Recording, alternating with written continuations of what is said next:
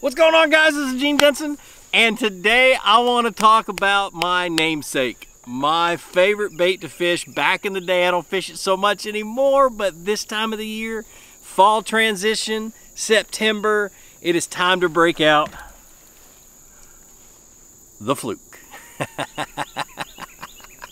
I love this time of the year. Golly. Stay tuned. Let's dive into it. I'm going to get into the nitty-gritty about a fluke. People ask me this all the time. Why do you call yourself Fluke Master? Where did Fluke Master come from? Well, let's go ahead and break that out there. Fluke Master, back in the day when I was basically new to the internet, back in 2001, 2002, there were the forums. And they were bass fishing forums, and I think the first one I joined was called the Bass Fishing Homepage. No, was it? Yeah, Bass Fishing Homepage. And I needed to come up with a screen name, and everybody at that point in time was calling them something Master. You know, even Ed Bassmaster. That's where his name comes from. And so I was the Fluke Master. It was a bait that I was trying to gain confidence in. I really had started catching good fish from the bank with it, and I was a die-hard bank fisherman. And so I just called myself that, more of motivation and more because I couldn't come up with anything better.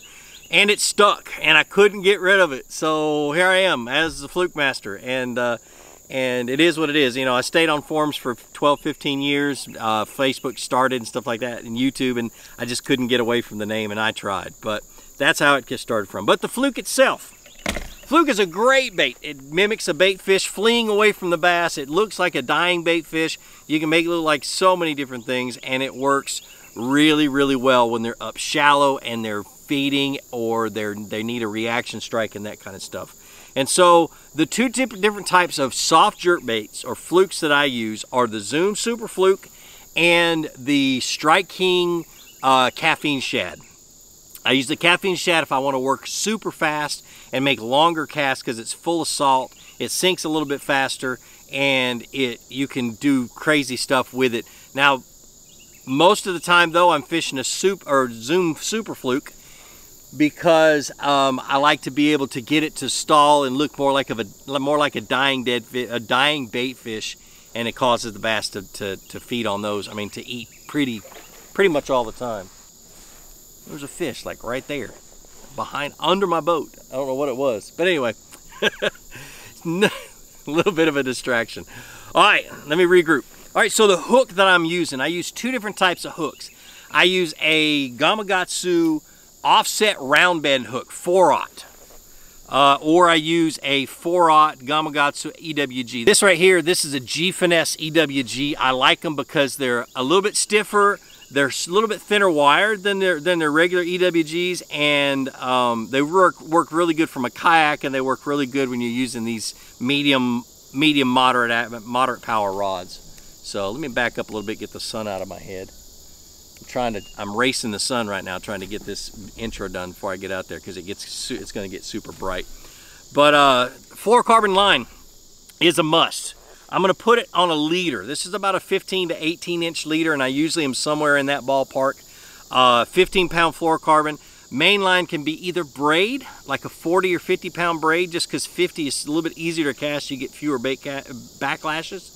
And then a large barrel swivel, okay? I want to say this is a size 10, but don't quote me. Just a large barrel swivel. I'm not really picky on the size. And then the rod, either a medium fast action rod or a medium heavy moderate rod. Either one has enough backbone to be able to set the hook and be able to drive that hook through the plastic and into the fish, and it makes it easier to cast. So the medium moderate or the medium heavy moderate is easier to cast a light lure than a medium fast, but I'll use either one. They are definitely shallow and on the bank, I'll tell you that. All right, so the reel. I like two different speed reels, a 6.6 to 1 or a 7.3 to 1 gear ratio reel, or any kind of 7-speed or 6-speed reel. I don't like an 8.3 to 1 because I tend to work it too fast, and it picks up too much line for me. But one of the keys to fishing a fluke is how you hook it. Okay, I'm gonna unhook this one real quick. It is so critical. Now I'm gonna put a link up to a video right here that talks about how I straighten these these flukes out, I heat them up and put them in hot water and so on and so forth. Get them to be perfectly straight out of the package, because a lot of times you get those Zoom flukes and they're not straight. They're all kinked up and you get, it just doesn't work. So you got to make sure they're straight before you go fish them. I actually will go through all of the flukes that are hanging on a peg in the store and make sure I get the ones that were put in the bag right and they didn't get kinked up. All right, but the biggest key is hooking it straight down the center. Let me see if I can show you guys this. All right, you want to make sure that the tip of that hook, especially with the EWG, goes straight down the middle. Okay, and you come out straight down the middle. See how, oh, it's hard to show on camera, but see how that's coming out straight down the middle. Take it, turn it.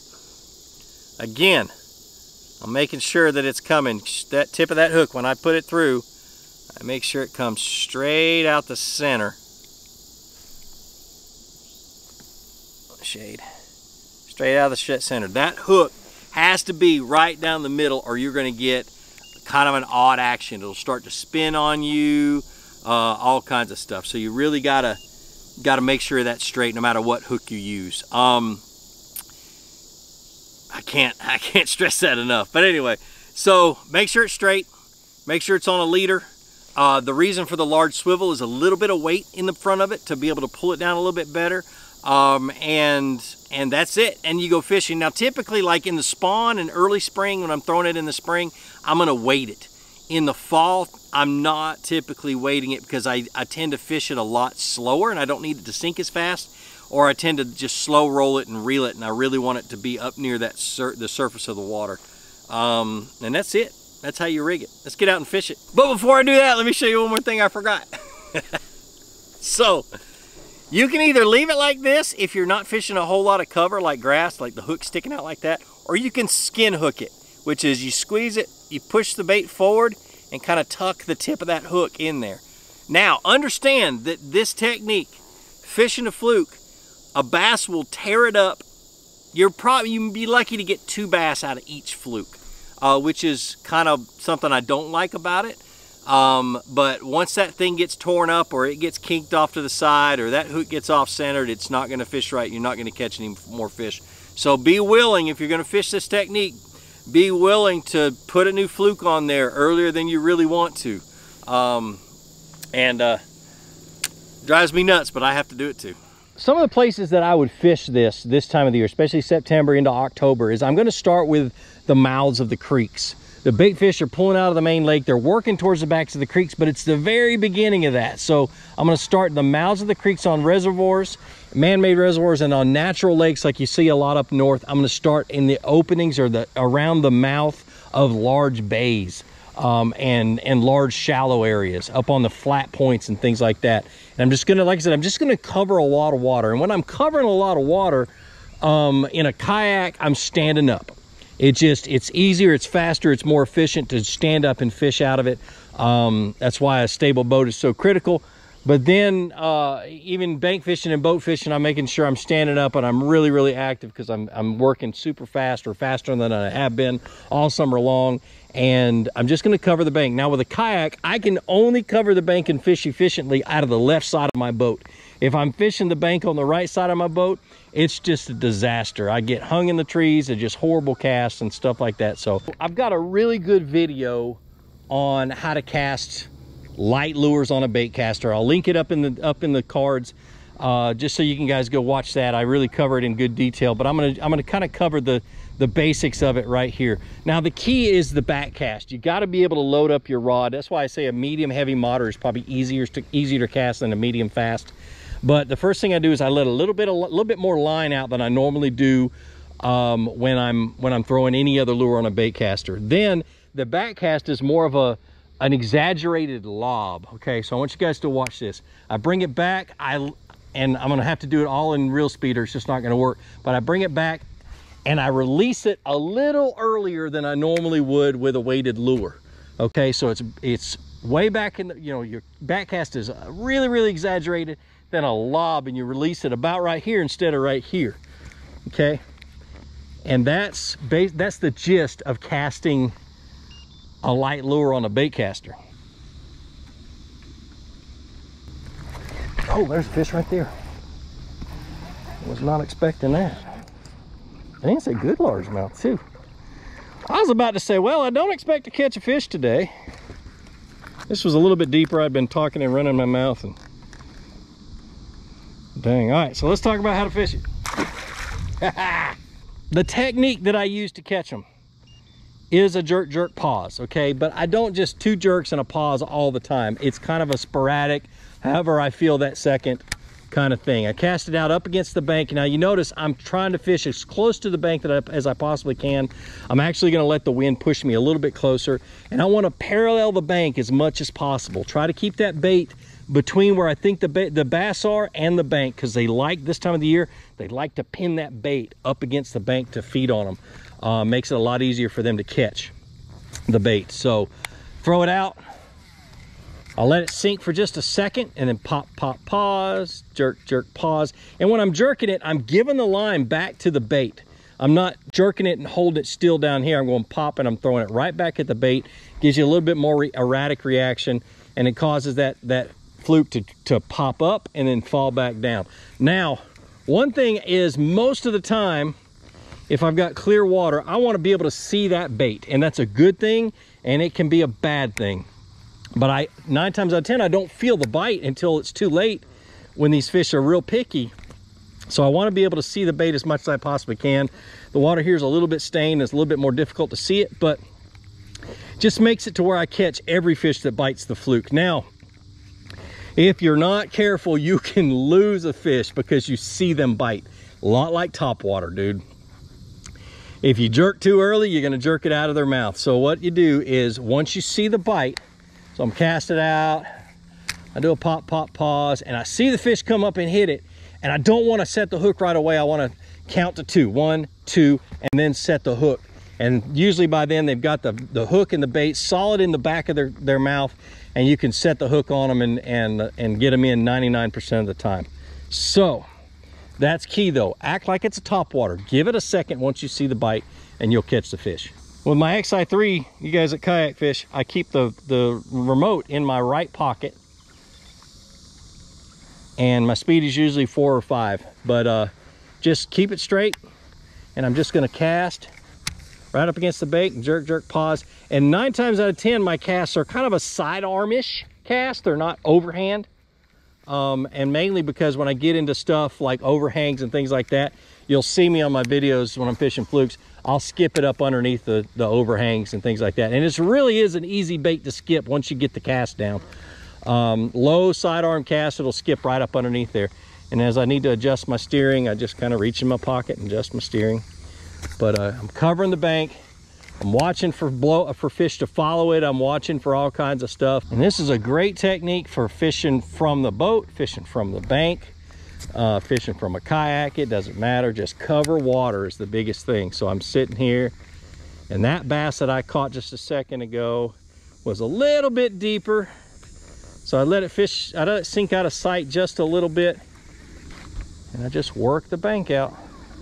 Now, key thing in the fall though, look for these shady spots. This will hold a bass a lot longer from the morning through the afternoon than anything else on the bank. So when you get to a shady spot like that where you got overhang trees, and there's going to be a bass, or 9 times out of 10 there can be a bass in that shade. And very, very critical to work those really, really good.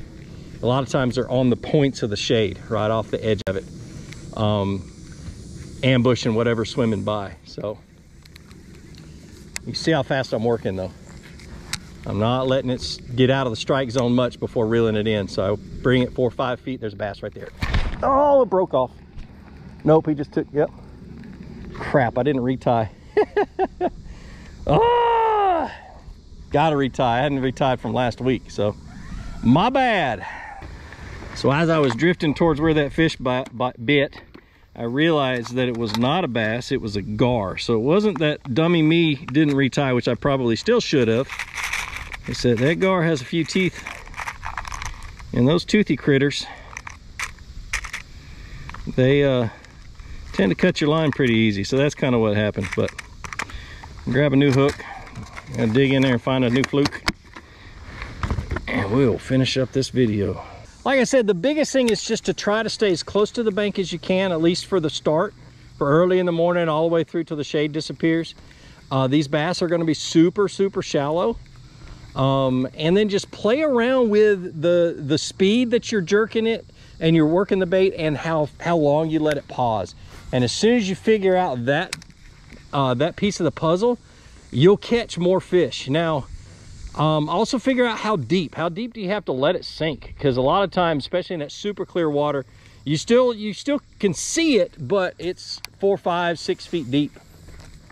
So just cover water, let it sink to where it's just barely out of sight, and then jerk it a little bit, and you're just trying to make it look like a dying bait fish. Play around with it, have a whole lot of fun with it. All right, so that's how I fish a fluke most of the time. And I've got other videos on different little techniques and weighting and things like that. And I'm gonna link down, I'll either link up here to the playlist or link down at the bottom. But that way you guys can watch everything that I've made about a fluke. I've got probably around 800 videos right now, so there's a lot to pull from. But anyway, I hope you guys learned something from this video. I hope you take this technique out and absolutely slay them this fall during the fall transition.